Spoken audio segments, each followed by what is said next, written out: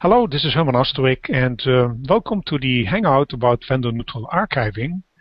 And we have quite a distinguished panel today. We have Joe Marion, who's the domain expert. I'm going to talk about the vendor-neutral archiving. And we also have some people available to deal with the question and answers, which is Mitchell Goldberg from Dell and Shannon Werb from Acquo Technologies. So yeah, let's get started. Joe, take off and show us what you have to present. And also you might want to introduce yourself as well a little bit. Go ahead. Okay, my name is Joe Marion, and I'm Principal of Healthcare Integration Strategies. I've been in healthcare for 36 years and have been on the vendor side as well as a consultant for the last 20 years, particularly in PACS. And what I'd like to discuss today is the vendor-neutral archive. So I'm going to switch to the slides and we'll get started. Understanding the vendor-neutral archive, there are many different definitions and a lot of confusion with regard to what the VNA terminology really stands for. And I think as you'll see as we go through this presentation that there are multiple definitions or multiple terminologies for the VNA that are important to understand as you plan some development. So let's begin by looking at some of the factors that affect the VNA.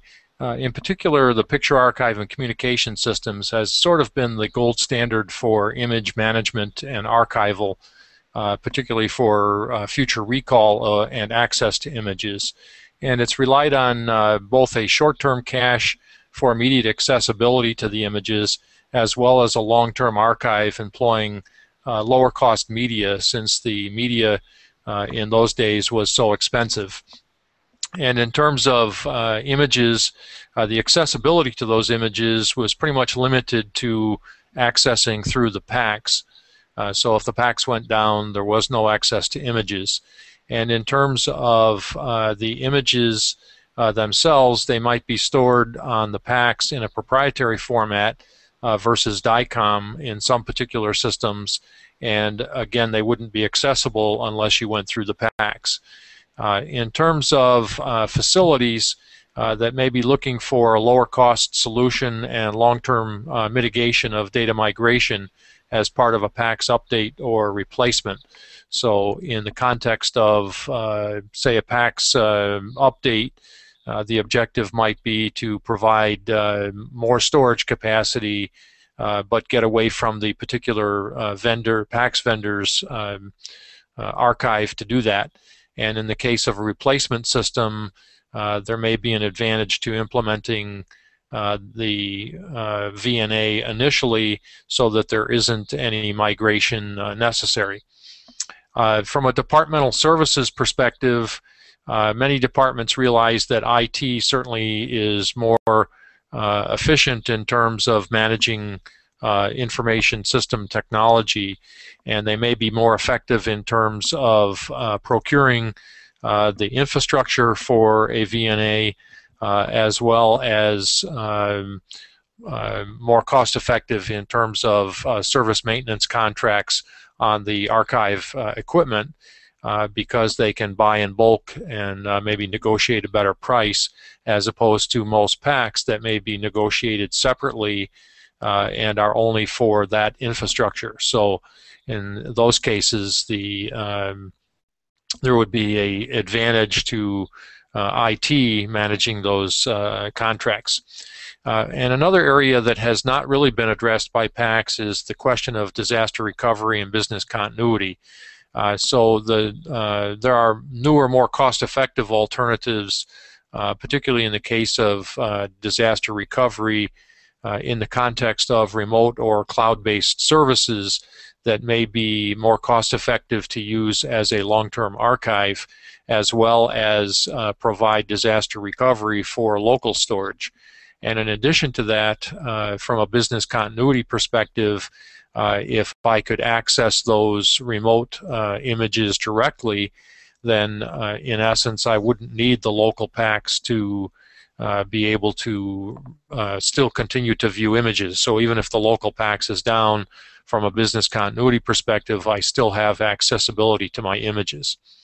Some additional factors that may affect the VNA is in the context of multiple departmental PACS, such as radiology and cardiology. They may have their own archives and need to be accessed and managed separately. So certainly an advantage of a VNA might be to bring those separate departmental solutions into a common environment. Also, the advent of healthcare reform initiatives such as the ARA Meaningful Use and the subsequent emphasis on implementation of EMRs, electronic medical records, has meant that there's a need for more universal accessibility to the images. So if one has multiple PACS, then there is no singular point of access for bringing those images into the EMR. In the case of a VNA, that would enable the EMR to look to one location for retrieval of images and be much more efficient in terms of providing overall quality of care. Also, from the enterprise requirements, it may encompass handling more image formats than just DICOM. So if I'm only focused on radiology's needs or cardiology's needs, probably DICOM is okay. But once I get beyond those two services, there may be the need for additional image formats. And in many cases, if I'm going beyond just the single location in an enterprise environment, it may make more sense to use the emerging IHE standard, XDS, or cross-document sharing standard that encompasses images. So it's important to be able to handle more than just DICOM information. Another factor is the proliferation of imaging data that complicates the life cycle management aspect. So many facilities have certain regulations in the context maybe of retaining image information for 5 years and then have an opportunity to purge that information. So if I have to go around to 2 or 3 or 4 different systems to purge that information, it can become a timely process. So again, if I have a single rule set, it would make it much more efficient in terms of purging that information. Also, there's growing interest in regional health image management repositories, so that a single healthcare facility may be looking to consolidate or collaborate across multiple entities, and these regional devices may eventually extend into imaging, and having a VNA in place may accelerate the ability to encompass imaging in those systems. Okay, in terms of VNA strategies, let's look at several levels of implementations that may be applicable to different people's needs. So from a level 1 perspective, the PACS replacement archive, in many instances it's a departmental focus. It is focused on augmenting or replacing a PACS vendor's archive infrastructure, and it most likely is going to be DICOM based, primarily because it's replacing an existing DICOM or potentially a proprietary format, and the impetus to do that may be to get information into a DICOM format because the PACS itself is proprietary. Also, it can help minimize the migration, because if I can get the information into a VNA, then certainly I don't have to migrate that data at a later time. Also, it can enable third-party device access, so advanced visualization systems, perhaps as an expansion of an existing PACS, without having to throw away the existing packs means that I could add those types of capabilities that could draw directly from the VNA as opposed to, again, having to go through the packs. And similarly, there are alternative workflow applications that are emerging in the marketplace, such as Metacalis, and being able to take advantage of some of those capabilities, again, may be enhanced if they can draw information directly from the VNA. And as we previously mentioned, in terms of disaster recovery, business continuity aspects, the archive could encompass either off-site or cloud-based applications for remote storage of information that may be more cost-effective. From a level 2 perspective, very similar to level 1, but in this instance it may be the objective of sharing the archive across multiple resources. So if you have multiple packs in, say, radiology and cardiology and gastroenterology or other areas, they may want to share a common archive resource. And in that case, replacing the individual archives with a common infrastructure with shared management rules will provide more cost-effective and management effective handling of that image content. Most likely, because many of those services are DICOM based, that device could be DICOM compliant. In some instances, it may need to accommodate non-DICOM data as well if that information is generated.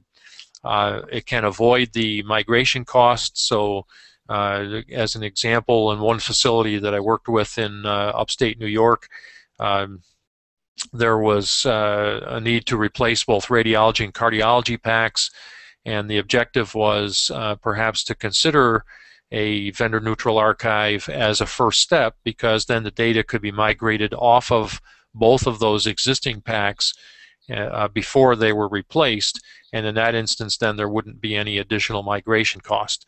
So it can be a very effective tool in terms of consolidating and avoiding future migration. Also, it's an opportunity to consolidate equipment procurement and maintenance contracts, as we've previously discussed, and it may again encompass some element of off-site or cloud-based applications. From a level 3 perspective, the enterprise image management approach may be driven more by enterprise initiatives such as the implementation of an EMR. So in that instance, if I'm putting in an EMR and I want image accessibility to the EMR, it may be easier to do that, to draw from one image source than to have to interface to multiple packs. It could certainly be DICOM, but in the context of enterprise, if you're going to go to that level of implementation, there most likely will be some other image formats involved as well. And then it would create the central image repository, if you will, for all of the ologies, and most likely that would be the impetus to also implement a universal image viewer for non-diagnostic display purposes. So if the EMR needs access to images, it may launch this image viewer as a zero footprint viewer to display images from all of the ologies as opposed to separate viewers for each area. And then it would also encompass a common set of lifecycle management rules so that, again, I don't have to purge individual systems. They could be purged in one central location. And similarly, it can have an element of off-site or cloud-based storage as well. Level 4 is the regional repository participation, and in that instance it may be driven by the need for a common repository across multiple facilities, either as part of an enterprise or part of a larger state or local health information exchange. And it probably will at that point be valuable to look at the XDSI compliant format, such that with a registry I can have a common registry of information as opposed to having individual archives at each location. And that can encompass either a centralized or federated architecture. So if each facility has its own VNA, certainly then those can be brought together under XDS with a common registry, or alternatively, in the case of a centralized facility, those may be either a joint or third-party management aspect and centrally located. And again, they may, in the context of centrally located, be an off-site facility from several of the enterprises, or it could be a cloud-based component as well. And one aspect of cloud-based that we haven't discussed is the aspect that if I have many outreach applications and I want some capability of segregating that data from an individual site's data, the cloud may be a useful factor for accomplishing that. Okay, if we look at the architecture of a VNA, you'll note that there are various imaging devices that are involved, either the modalities themselves or PAC systems that are going to generate information, and they need an archival infrastructure to store them. And it's the middle services, if you will, that constitute most VNA applications. So you can consider them primarily to be middleware. And they would consist of some form of services that communicate with the imaging devices and PACs, either as DICOM or HL7 or MINT or XDSI or other formats of information. And these are the management services to figure out how to correctly connect to the various imaging devices. The image management and workflow services are going to be how the system itself handles the data and the workflow processes. So the lifecycle management, replicating the data from one media to another, DICOM tag morphing, and other types of data modifications, if you will, to make the data accessible across the enterprise. And then certainly the infrastructure interfaces that would adapt to both spinning media and other more permanent medias, as well as morphing of data or data protection protocols that are the interface, in essence, with the actual archive infrastructure. So let's consider some of the aspects as you consider where do I land or how do I look at considering a VNA. Certainly, from a visionary point of view, you have to start by securing a common understanding of a VNA objective. So if you sat several services in IT down in a room and asked them the question of what's the objective of a VNA, my guess is you would probably have 3 or 4 different objectives or different answers. And the need is to get to a common scope and assure that all of the services are represented. So that may be somewhat of a roadmap or a timeline, but the key here is to get to a common understanding and scope that addresses everyone's requirements, or has the ability to address everyone's requirements over time. And then certainly that's going to need to be both a departmental and an IT buy-in for that. So trying to do something independent of IT may work in the short term, but again, in an ARA meaningful use environment, it's going to be beneficial to have IT as a focal point of this activity. And as I've said, planning today is important if you want to achieve the future. So even though you may not implement the full, say, level 4 scale of a solution today, it ought to be done against a common strategy so that you have the ability to achieve that level 4 capability eventually. What are the benefits of accomplishing this? Certainly, key benefits are going to be lower operational and maintenance costs, because again, if I can share that enterprise IT infrastructure, it gives me leverage on the maintenance aspects, as well as potentially procurement of the equipment. And it also may be an opportunity to optimize the equipment purchases so that I can meet everyone's requirements. It also will minimize the migration process in the context that, again, it avoids any proprietary data storage and means that I can easily move information from one system system to another and minimize the need to do any migrations. Certainly, another aspect is improving the clinical accessibility as part of ARA meaningful use. So many of these zero footprint technologies that are emerging today are linked to this, such that I can have one viewer and access all of the image content associated with that particular patient. And again, expanding the capabilities without necessarily replacing the legacy PACS is an additional benefit. So many facilities may want to add more robust advanced visualization capabilities or other workflow aspects, but they're not ready or don't feel a necessity to replace the complete PACS.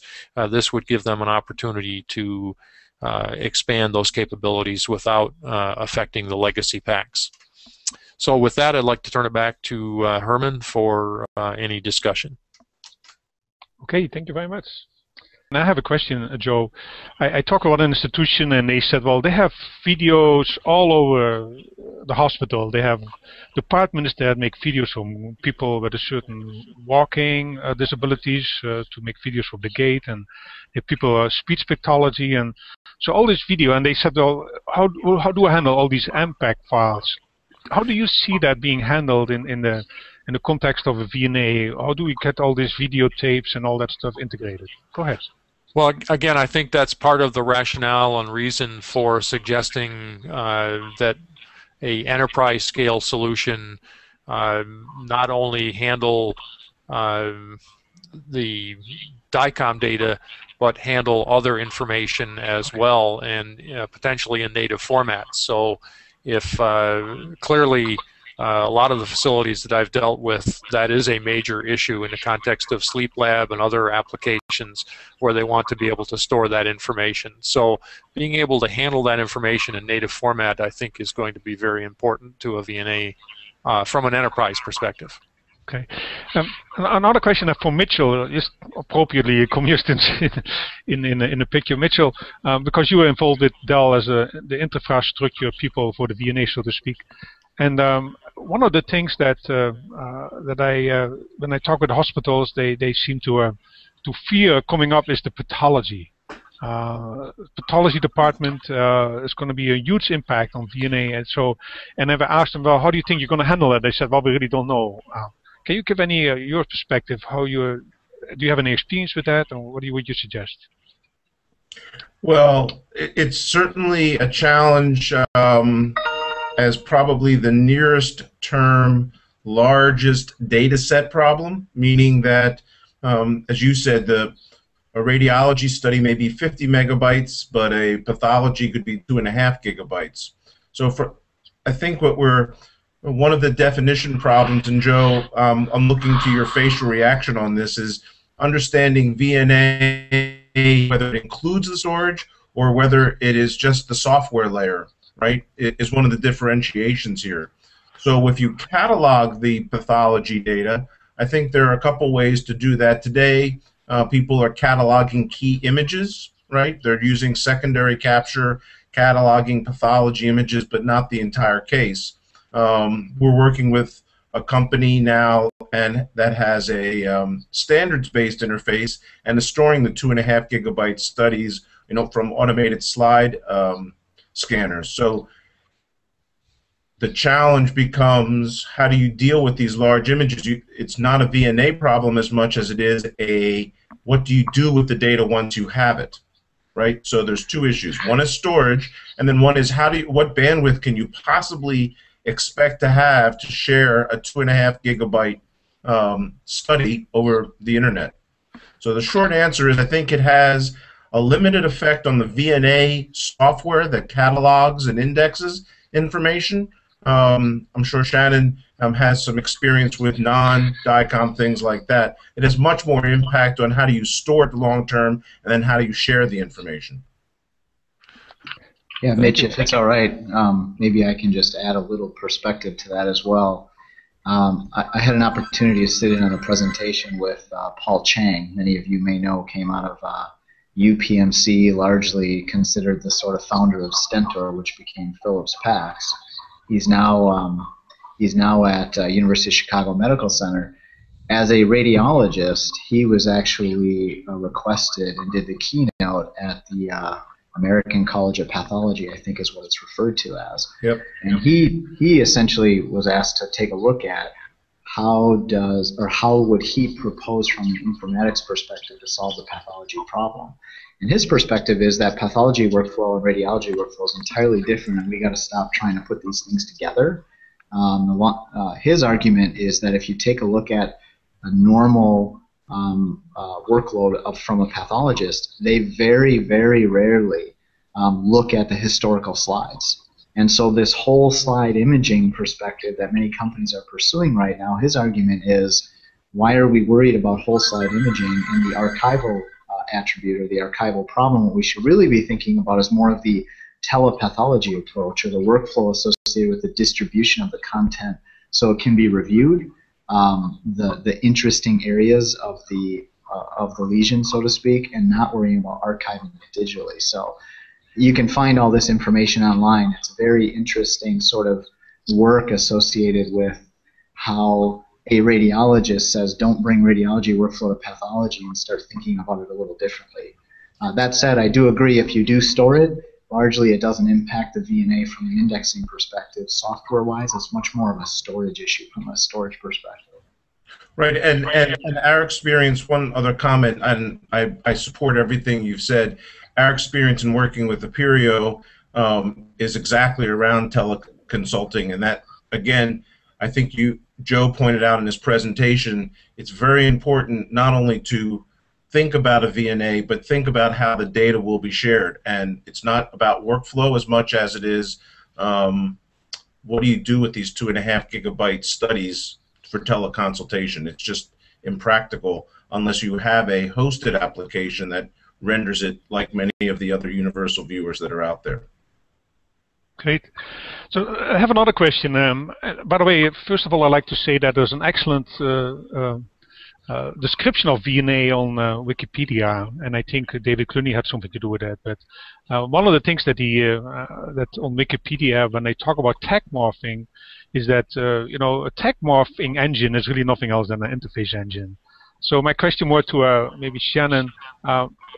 Tag morphing, we talk about vendor neutral archiving, and we still find out we still need to fix a lot of unneutral things and vendor specific things. Do you see that increasing, decreasing? Well, how does tag morphing, how do you see that happening, evolving in the future? Go ahead, Shannon. Thanks, Herman. It's a good question, and I would be interested to have a debate with David about this. Him and I seem to bump into each other on webinars and at places like SIM and public forums to have a debate, but he's often looked at tag morphing as a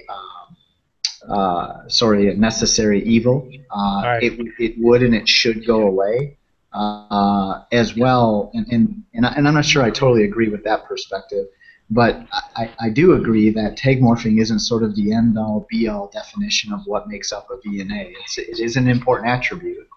I don't think it will go away.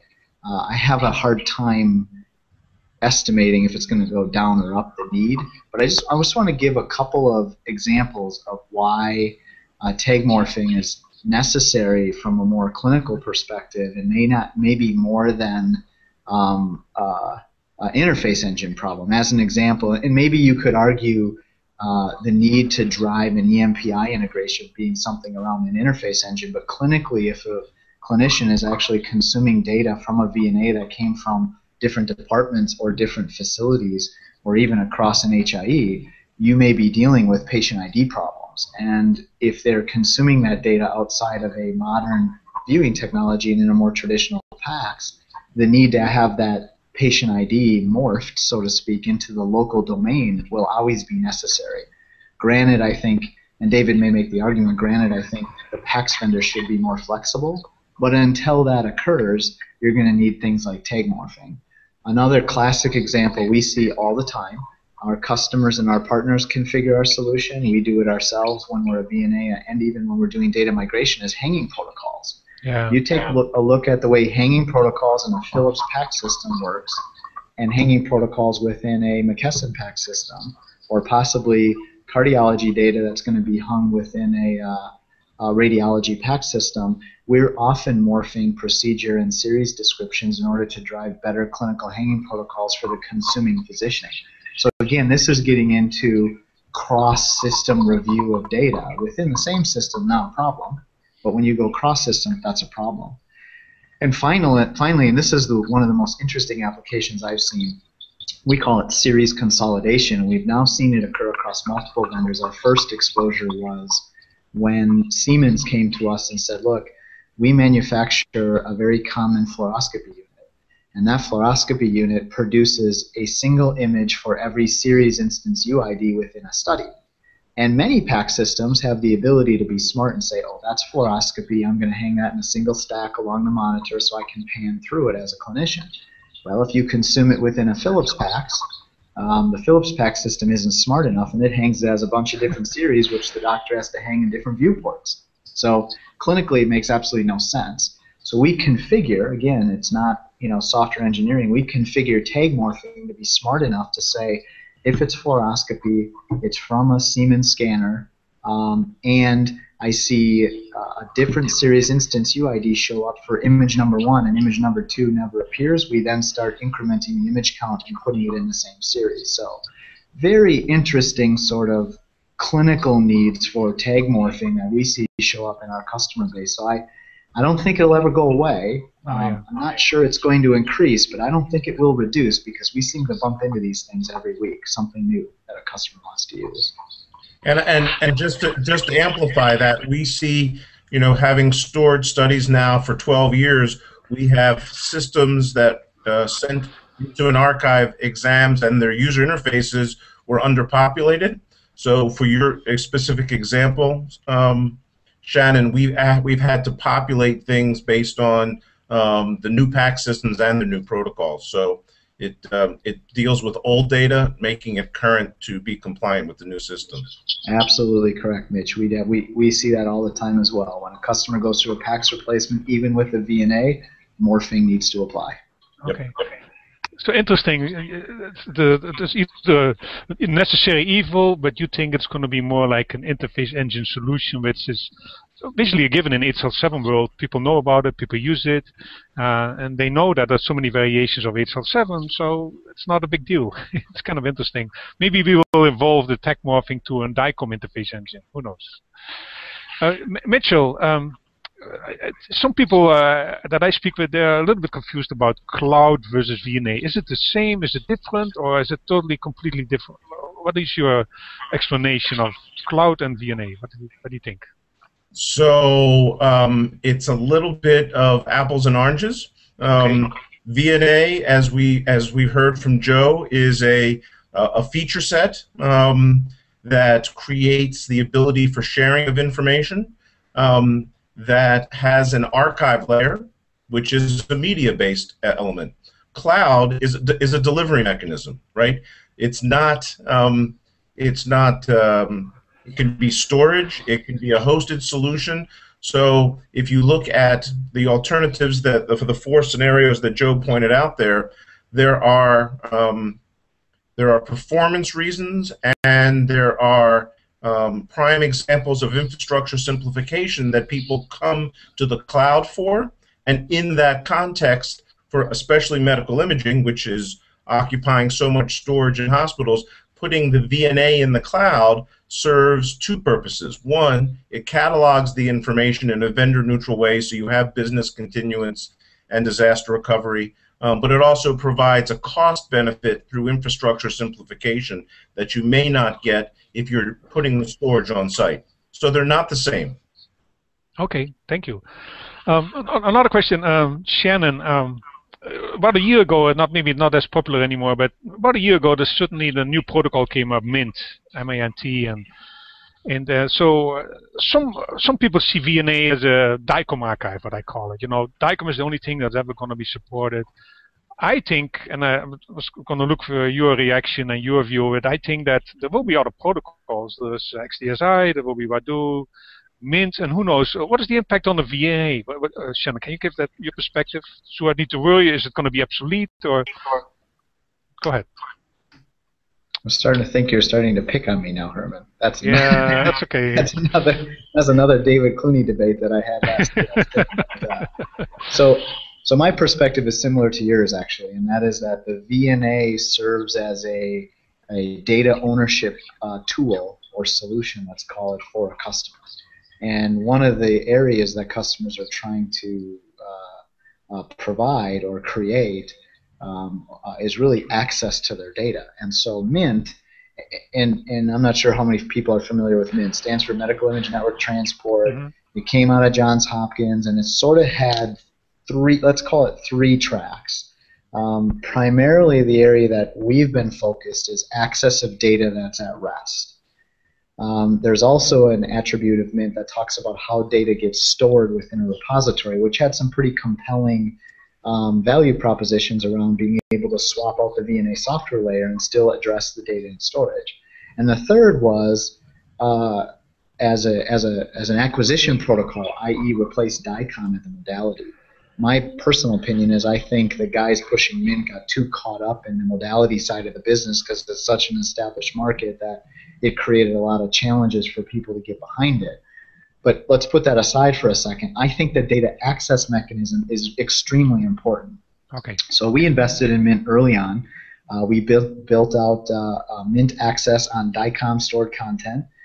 We've expanded Mint-like, if you want to call it. Our CTO will say Minty access to data within our system, even non-DICOM. And we actually have live customer sites with Vital Images using Mint as the protocol for transport for access to data within storage. The interesting thing about that is that put us in an extremely positive position related to DICOM Working Group 27, I think it's 27, 26 or 27, which is really DICOM-based web services. And so DICOM-based web services is taking a look at WADO RS, or WADO version 2, if you want to call it, which is very Mint-like. It also complies well with some things around what we're doing within the XDS space. We're a big believer in data access. So store the data via DICOM, via web services, via XDS, via some sort of integration engine, and then access the data via DICOM, via Mint, via WADO, or via some sort of web service to get the data out directly into the application that you need. We call it service orchestration, and it lives on the data that aren't just one protocol versus another. So Mint aside, we think different protocols to access data are very important. Okay. Joe, I haven't picked on you for a while, so let me ask you a question. If I would be in a user perspective, I would look at a VNA, and actually, some of the surveys that we did indicate that at least 40 to 50% of all the users out there that currently have a PACS are looking for VNA. So there's a lot of interest, but also what I hear from the users that they're still confused. So I think one of the things you did very well is try to differentiate different levels, level 1, 2, 3, and 4. But again, every vendor says we have a VNA, we have a VNA, we have a VNA. But how can a user? Can you give some tools or some aids for a user to figure out what is the real VNA, or what level of VNA, or how can I find out what are the specifications? Because I know you help quite a few users figuring out what architecture to pick. Go ahead. Sure. I think aside from the politics within any individual organization, part of the issue is that you have to make sure that maybe there's a central or focal point, and the most likely candidate for that is the IT organization. Okay. So if one engages IT to say, I have these set of requirements, how does that fit into the big picture? Then I think it's beholden on IT to say, okay, how does that fit relative to maybe what I've heard in other areas? So certainly in the context of making sure that cardiology and maybe other imaging areas are reflected in that discussion, so that one can say, well, here are a set of requirements. And it may turn out that I think it comes down to priorities and budgets, so that if there's an immediate need in radiology, but cardiology and maybe some other services aren't there yet, but they will be maybe through, I worked with one facility in the Illinois area that was doing an ambulatory care center, and they wanted it to be paperless and filmless. So therein was an aspect that some of the departmentals maybe weren't sensitized to, but certainly it meant that they needed some form of VNA and accessibility independent of maybe some of the PAC systems, so that they could bring that up in a paperless and filmless environment. So I think if one goes through all of those requirements and understands them, then one can put the priorities properly to it to build sort of what I would refer to as a roadmap as to how do you get from here to the future. And so you don't necessarily need to go right to level 4, but you need to have a roadmap how to go from level 1, 2, 3, and 4. And you use IT as kind of the focal point to put this roadmap together. That's correct? Exactly. And again, it's the major objective there is to avoid the redundancy of system structure so that you're not adding costs to the healthcare process. And then, so let's say you have your ducks in a row from a user perspective, then how to find out whether a vendor meets the requirements? What is the process that you would suggest for that? Well, again, I think that's also going to be a function of the planning process. So to Mitch's point earlier, it's more than just, our VNA can be more than just the middleware application. One also has to look at the infrastructure it's going to sit on. And in that instance, if the facility's infrastructure is not adequate for today or the future, then it may need to be that in terms of that acquisition, you consider both the middleware and the infrastructure at the same time, and that builds you the capability to develop an environment that is compatible with what your needs are. And what I actually was kind of alluding to is that I would think that you would really want to use a formal RFP process to find out what the requirements are, so that the vendor knows what you're looking for, and then you can can see whether those characteristics meet your requirements. Correct? Most definitely, yeah, and that's sometimes a differentiator in vendors, in that some vendors say they are software only. So if your requirement is for both hardware and software, it may behoove you to look at other particular suppliers or vendors that can maybe provide an integrated solution. Yeah, Herman, I would just want to make one quick comment. From an RFP perspective, having responded like Shannon to countless RFPs, when they ask some of the templates that are out there ask for DICOM conformance statements, HL7 conformance statements, XDS documentation or IHE documentation, and it is I think much more important as a contribution to the industry for people like yourself and Joe to clearly articulate to the vendors what is the roadmap, right? What is the cost objective in the RFP? It's not whether it's one DICOM library, another DICOM library, whether everyone has Mint or everyone has Wato. Those are really fine points, but what we need in order to respond collectively to the customer is we need to understand their roadmap as Joe laid out. Are they integrating sleep lab, ophthalmology, oncology, and move away and really educate the market that they need to move away from radiology and cardiology. They need to look at scan documents in the greater, and the RFP should communicate to the market in the solicitation what that roadmap is. Yeah, that's a great point, and I think in general, if you look at PACs, I wouldn't say that PACs have been commoditized, but there are not a lot of RFPs anyway out there in the PACs area. But for the VNA, I mean, it's crucial. It's crucial because there are so many VNAs out there, so much confusion about different terms, different capabilities, and so it's really crucial because a VNA, think about the whole enterprise, and like you said, all the different departments, the different levels, and the roadmap. So yeah, another point to really make sure that you do your homework. Right. Okay. I think I'm kind of on the end of my question list. Is there any other questions from the audience? Go ahead. Let me open it up one more time. So I'd be interested, this is Shannon Herman, I'd be interested in expanding upon that cloud question to Mitch. I read a report, you probably read it as well, and I just am interested in your perspective. I agree with you, by the way, 100% that VNA and cloud are sort of apples and oranges, and putting VNA in the cloud is very confusing, and I think there's a lot of interpretation right now. Mike Dolan, our head of sales, calls it very foggy, and the fog will lift someday. We call that the cloud.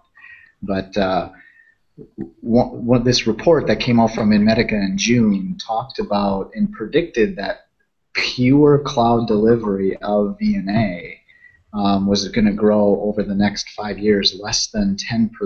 It was like 2 or 3% per year. Whereas hybrid, and they define hybrid as having at least a copy for 3 to 5 years on site in a VNA installed on site with a second copy in the cloud, was predicted to be about 40% of the market of VNA over the next 5 years. So the reasoning behind that in the report was that customers' perception of putting data in the cloud is that they lose control. What do you feel about that? What do you think about that? Do you think hybrid is going to be the way that we get cloud into medical imaging and VNA? Do you think customers will start putting more primary copy in the cloud? I'm just interested in your perspective. You asking me or Mitch? Mitch would be great, and you as well, Herb. Okay, okay. Yeah, so read the report, talked with Theo at length about it. It's a global perspective, and I think if you look at the global experience with cloud, some people treated the cloud purely as a storage layer, like the London trusts that you and I have been visiting, and greetings from London. Their experience here was they absolutely lost control of the data because the files in the cloud were defined in a file structure by the PACS that put them there. So it was not a VNA in the cloud, and there's been a lot of discontent in the ability to provide, the lack of ability to provide business continuance and rapid disaster recovery. In the States where, or in other countries where Dell is present, where we have a VNA in the cloud, so to speak, which is mostly in a hybrid mode, just because of the transmission speeds in some foreign countries, to give performance to the applications. We agree with Theo that hybrid is the way to go.